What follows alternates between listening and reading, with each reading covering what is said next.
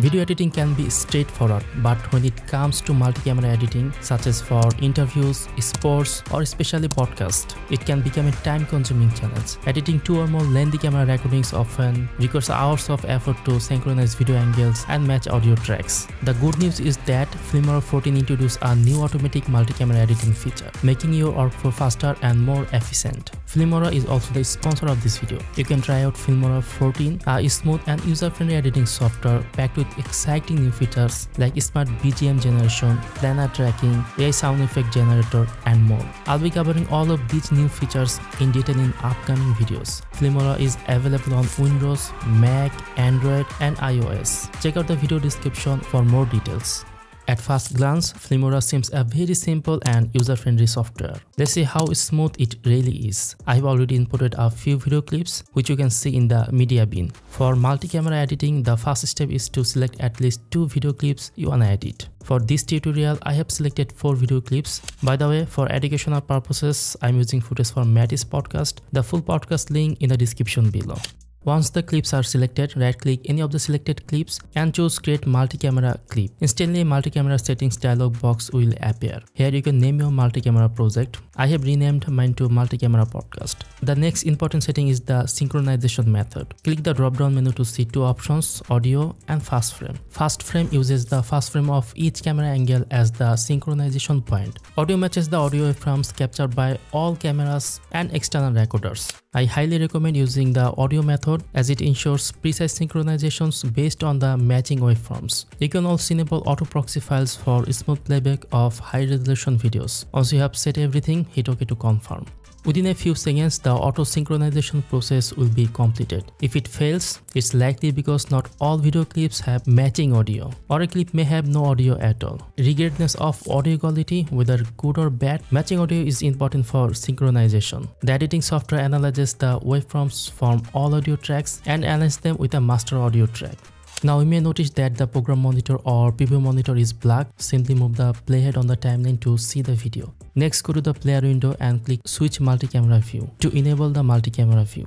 In this mode, the right side of the monitor shows the main preview of the video playing from the timeline. The left side of the monitor displays all the camera angles of the selected footage, allowing you to switch between them to choose the desired angle for the final edit. In the multi-camera panel, you'll see that footage on is selected and its audio is enabled by default. For this podcast, I now switch from footage on to footage 4 as it is the primary camera with the external microphone connected. The other cameras only use their internal microphones for audio. To make this change, hover your mouse over the video clip. When the double arrow circle icon appears, click to select the clip. Then you'll see a green or neon rectangular outline around the selected video. Turn off the audio for footage on and enable the audio for footage 4 as it is the main video. You can also adjust this in the multi-camera audio source settings at the bottom of the panel. Now hit the spacebar to start playback. While the clip is playing, hover the mouse cursor over the multi-camera view to activate the multi-camera trim cursor. Then click on the multi-camera view screen to switch the timeline to the corresponding camera angle. Switch between the appropriate camera angles depending on who is speaking. You can also follow the gesture, expressions, and energy of the other participants to make the editing visually engaging and dynamic. Now hit the spacebar again to stop playback, then select another video clip to switch it from the position of the time indicator. This method allows you to pause playback for better video selection as it can sometimes be challenging to choose the best clips while video is actively playing. Once the primary editing is complete, play the video and carefully observe where precise adjustments are needed. If you find that the current cut point is not suitable, hover your mouse over the cut point until it changes to a bidirectional arrow. At this point, you can drag this cut point to adjust it as needed. Next, move the time indicator forward and change the clip at that position. To do this, ensure the clip on the timeline is selected, then go to the multi-camera panel and select the clip you want to replace it with. Repeat this process for any clips you feel need to replacing.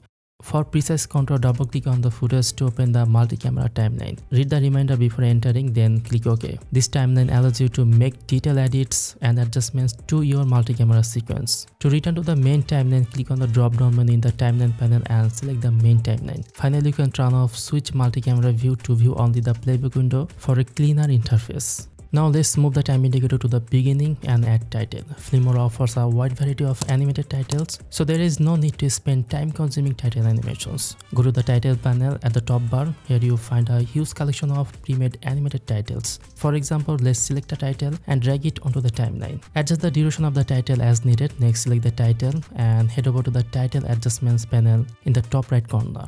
Choose the title layer 1 and then edit text 1. Let's change it to episode 12. To edit text 2, make sure the layer 2 is selected and then change it to podcast using the text editing options. You can further adjustments to the text appearance in the same panel.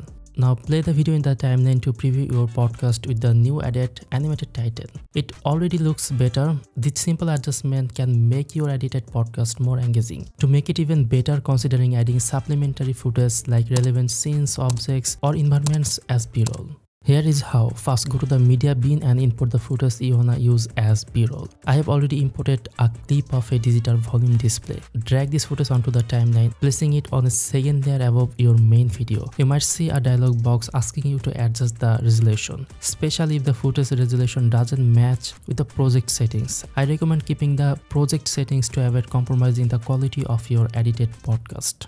Adjust the duration of the second layer as needed. If you notice transparent areas on the sides of the footage due to a resolution mismatch, you can fix it easily. First, make sure the footage is selected, then go to the video settings panel and increase the scale value to fit the footage to the project frame. The problem is solved. These minor adjustments can help retain viewers' attention and enhance the overall quality of your podcast or any other video project. In this tutorial, I am to show you how easily you can edit podcast, music videos, or any events using multi-camera setups. I hope Filmora 14's new features make your multi-camera editing task more efficient. Check the video description for the link to download Filmora and give it a try. Thanks for watching and I hope to see you in the next tutorial.